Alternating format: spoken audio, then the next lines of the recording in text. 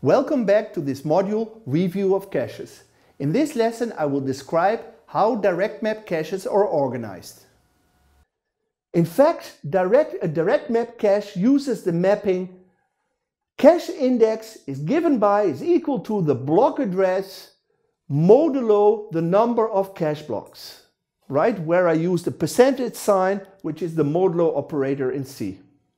That means that if the number of cache blocks is a power of 2, is 2 to the power of k, which it usually is, the cache index k is given by the least significant bits of the block address, right? Here we have a very small cache with 4 blocks, 0, 1, 2 and 3. The binary representation are next to it. And if we now look at block address 9, which is written in binary as 1001, the last 2 bits are used to index the cache, which is binary 01 decimal 1. The next question is, how do we know if the requested block is actually present in the cache? How do we know it's there?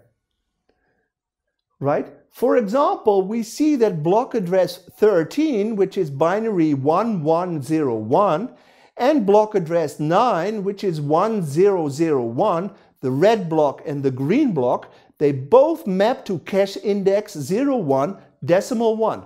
So how do we know if the green block is present in cache or the red block is present in cache? The answer is every cache block has a tag in addition to the data, in addition to the information. The tag corresponds to the part of the address that is not used to index the cache. It's the upper part of the address. For example, again we have the red block decimal 9, block address 9, binary 1001. The last 2 bits give the index 01, 1 decimal. The first 2 bits correspond to the tag, and we compare the tag stored in cache with the tag of the requested block, and if they are the same, we have a cache hit. We know the data is present in cache. To summarize these questions and answers, when do we bring a memory block into the cache? Our simplest answer is on demand, and later we will talk about prefetching, and then we start a new discussion. Where do we put it? The simplest organization is a direct map cache, meaning the cache index is given by the block address modulo the number of cache blocks. And if the number of cache blocks is a power of 2, which it always is, the cache index is given by the last k bits of the block address, which allows us to compute the index very fast.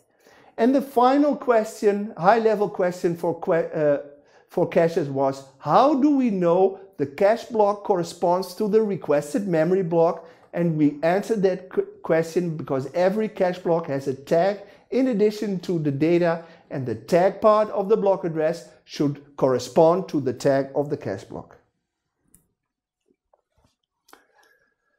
There's another issue, and that's we must know if the cache block contains valid data or not.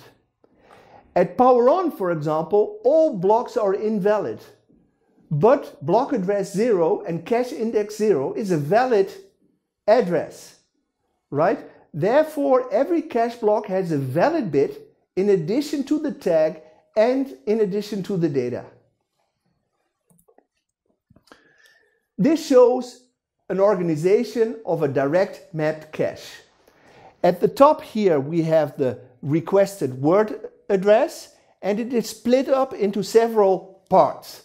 The last 2 bits are the byte offset, right? These are needed to address a byte within a word. The next 10 bits here we use to index the cache. This indicates to us that 2 to the power of 10, 1024 blocks are in our direct map cache, and the remaining bits are used for the tag. In this case, the tag length is given by 20 bits, which corresponds to the address length of the machine, 32 in this case, minus the index length, 10 in this case, minus the byte offset, 2 in this case, and this is equal to 20 bits. right? In this example, the block size is 1 word, and that corresponds to 4 bytes in MIPS, and that equals 32 bits. This slide summarizes the equations for a direct map cache.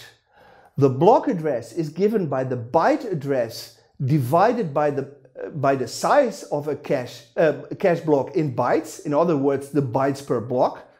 Here the division operator denotes integer division, as in C, if all operands are integers.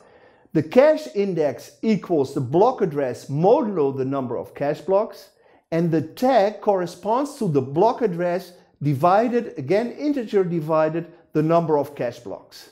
That means that every address can be divided into several parts.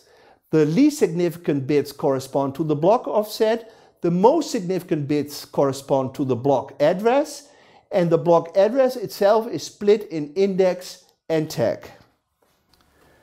This completes this lesson. Thanks for watching.